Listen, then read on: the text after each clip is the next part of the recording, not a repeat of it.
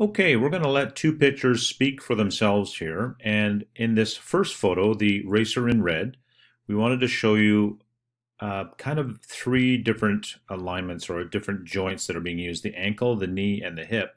And if you notice by this yellow line here, you can kind of see where the ankle is, the knee, and the hip, and the shoulders are in a straight line. In other words, the shoulders are inside without any curvature or angulation of the skier. Now let's take a look at a second skier, and you can start to see the differences here. This second skier coming into frame.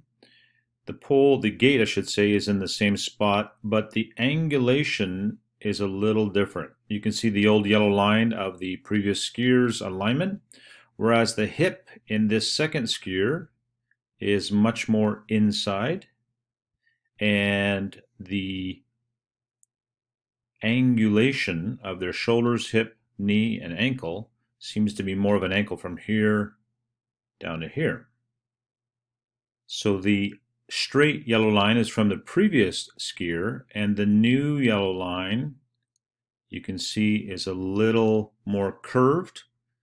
The result by creating this angulation gives you better grip on the outside ski. You can see the skis, the snow flying on this outside ski that's probably a little bent under the snow here.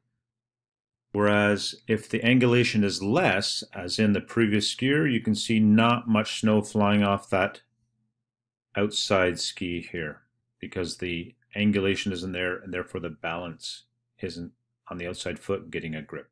Anyway, just wanted to compare those two so you can see the two here,